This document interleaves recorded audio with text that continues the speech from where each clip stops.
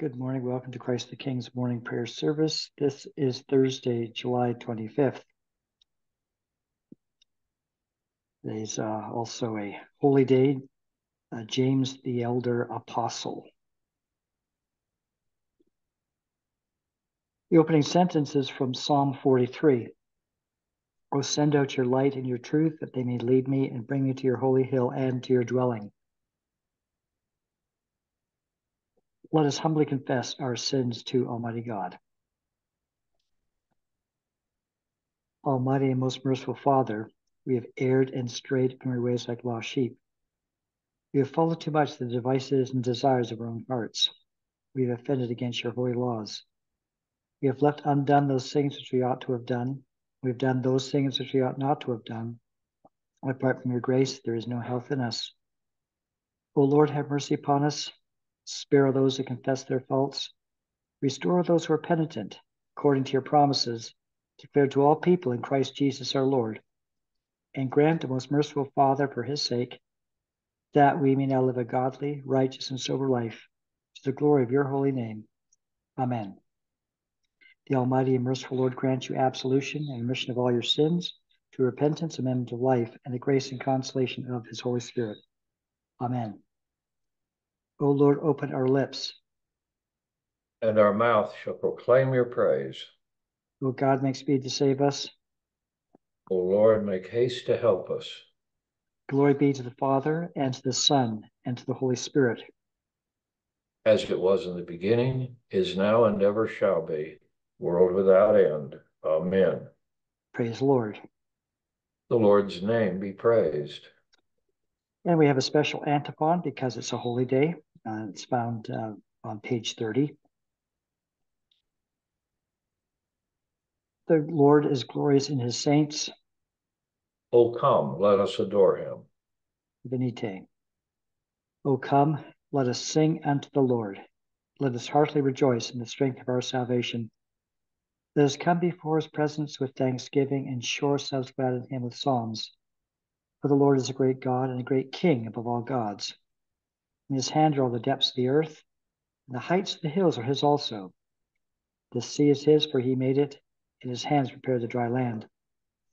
O come, let us worship and fall down and kneel before the Lord our Maker.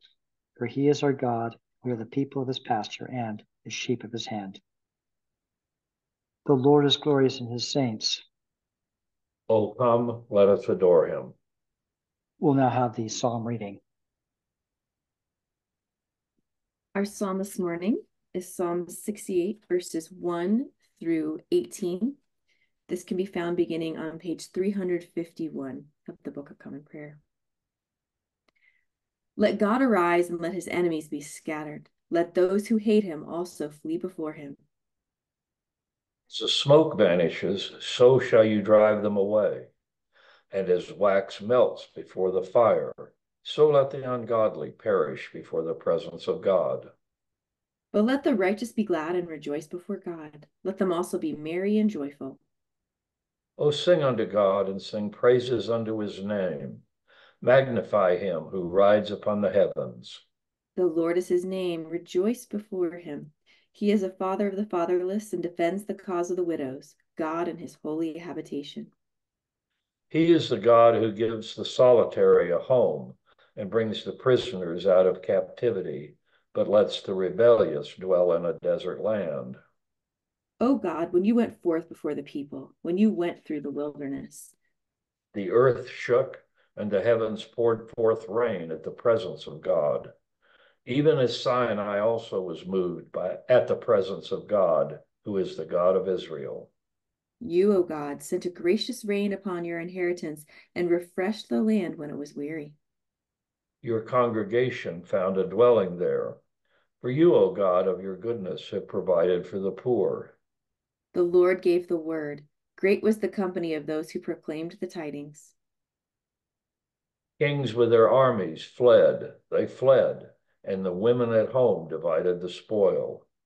Though you have lain among the sheepfolds, yet shall you be like the wings of a dove that are covered with silver and whose feathers shine like gold. When the Almighty scattered kings, it was as if it had snowed in Zalman. As the hill of Bashan, so is God's hill, even a high hill as the hill of Bashan. I look with envy, you high hills. This is God's hill on which it pleases him to dwell.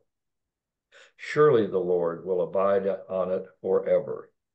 The chariots of God are 20,000, even thousands of angels, and the Lord has come from Sinai into the holy place. You have gone up on high, you have led captivity captive, and received gifts from men, even from your enemies, that the Lord God might dwell among them. Glory be to the Father, and to the Son, and to the Holy Spirit. As it was in the beginning, is now, and ever shall be, world without end. Amen. Our scripture reading is from the Gospel according to Mark, beginning in chapter 1, beginning in verse 14. Now, after John was arrested, Jesus came into Galilee, proclaiming the gospel of God and saying, "The time is fulfilled and the kingdom of God is at hand. Repent and believe in the gospel." Passing alongside the Sea of Galilee, he saw Simon and Andrew, the brother of Simon, casting a net into the sea, for they were fishermen.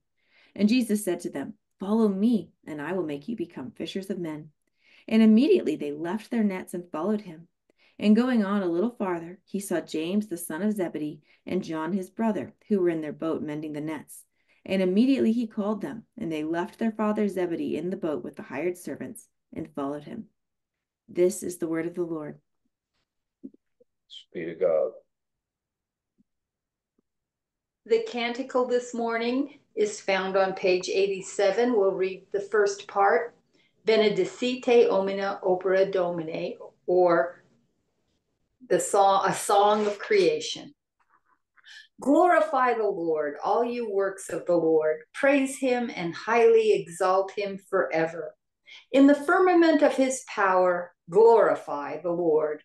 Praise him and highly exalt him forever. Glorify the Lord, you angels and all powers of the Lord, O heavens and all waters above the heavens, sun and moon and stars of the sky, glorify the Lord. Praise him and highly exalt him forever. Glorify the Lord, every shower of rain and fall of dew, all winds and fire and heat. Winter and summer, glorify the Lord. Praise him and highly exalt him forever. Glorify the Lord, O chill and cold, drops of dew and flakes of snow, frost and cold, ice and sleet. Glorify the Lord. Praise him and highly exalt him forever. Glorify the Lord, O nights and days, O shining light and enfolding dark, storm clouds and thunderbolts. Glorify the Lord. Praise him and highly exalt him forever.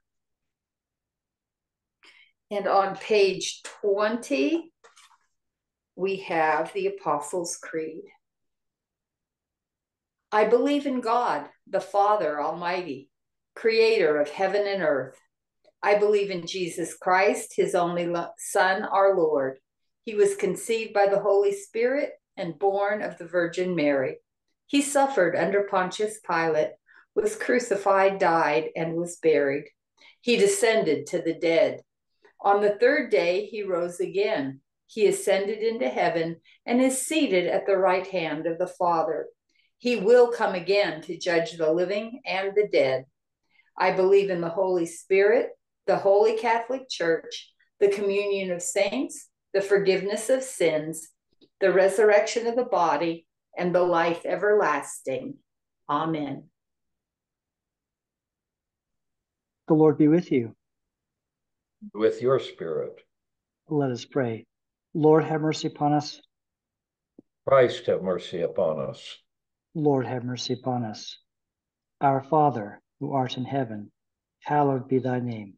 Thy kingdom come, thy will be done on earth as it is in heaven. Give us this day our daily bread, and forgive us our trespasses as we forgive those who trespass against us. And lead us not into temptation, but deliver us from evil. For thine is the kingdom, and the power, and the glory, forever and ever. Amen. O Lord, show your mercy upon us. Grant us your salvation. O Lord, guide those who govern us. and lead us in the way of justice and truth. Clothe your ministers with righteousness. And let your people sing with joy. O Lord, save your people. And bless your inheritance. Give peace in our time, O Lord. And defend us by your mighty power. Let not the needy, O Lord, be forgotten. Nor the hope of the poor be taken away. Create in us clean hearts, O God. And take not your Holy Spirit from us. We have a collect this morning for James the elder apostle. O gracious God, your servant and apostle James was first among the 12 to suffer martyrdom for the name of Jesus Christ. Pour out upon the leaders of your church that spirit of self-denying service by which they may have true authority among your people. Through Jesus Christ our Lord, who lives and reigns with you and the Holy Spirit, one God, now and forever. Amen. And a collect for guidance for Thursdays. Heavenly Father, in you we live and move and have our being. We humbly pray you so to guide and govern us by your Holy Spirit, that in all the cares and occupations of our life we may not forget you, but may remember that we are ever walking in your sight. Through Jesus Christ our Lord. Amen. On Thursdays, we have a particular prayer focus for the Anglican Diocese of the Southwest. Almighty God, loving Father, we praise you and worship you and thank you for creating our diocese and watching over it. Lord, I would ask that you would continue to empower this diocese, to protect it from all harm, to help us be a loving diocese, a diocese that is focused in your way and your will, and particularly, Lord, a diocese that strives to serve you in love all of our days.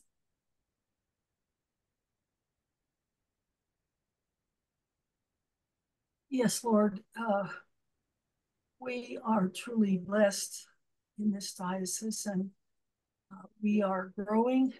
We are welcoming, presumably we're welcoming in new churches from places far afield, I believe Oklahoma and maybe some other new states to the east of us. So we ask you, Lord, to guide us and show us how to welcome these new parishes and people into our midst. We ask you especially to guide Bishop Stephen and his staff and the other men who give him wise counsel, Pete and others, to show him how to welcome these people, these parishes, Pete and the others, how to welcome these priests and assistant priests and deacons into our midst and to make them feel welcome. And when there are synods and other meetings, how we can make their people feel truly welcome. For the Anglican churches are struggling to grow and to thrive. And so we ask you, Lord, to show us how to be your people in your churches in the cities and states where we're planted. Show us how to do your will. Show us as your congregants how to remember, no matter how crazy our lives get, to kneel each day and to pray for our priests and our deacons. Show us at Christ the King how to hold up Father Pete and his family each day, how to show up Father Kyle and his sweet family, Deacon Bill and Norma, and have our hearts be full of joy that Norma has been completely healed. What a wonderful gift. You have showered us with so many gifts of Christ the King. And you have showered this diocese with many gifts. Let us always be thankful for these gifts. And let us ask each day for your guidance, your strength, and sure awareness of your presence by our sides. That you will show us the things you want us to do, and you will show us how to do it. But we have to get quiet enough to hear your voice. And we have to take the time and make the time to be with you each day. All these things we ask in your name. Amen.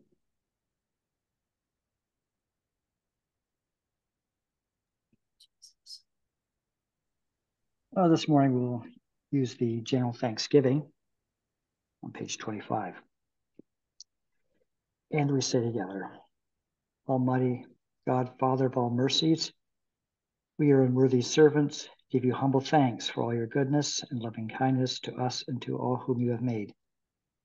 We bless you for our creation, preservation, and all the blessings of this life, but above all for your immeasurable love in the redemption of the world by our Lord Jesus Christ, for the means of grace and for the hope of glory. And we pray, give us such an awareness of your mercies that with truly thankful hearts, we may show forth your praise, not only with our lips, but in our lives, by giving up ourselves to your service and by walking before you in holiness and righteousness all our days, through Jesus Christ our Lord, to whom with you and the Holy Spirit be honor and glory throughout all ages. Amen. Let us bless the Lord. Thanks be to God. May the God of hope fill us with all joy and peace in believing through the power of the Holy Spirit. Amen.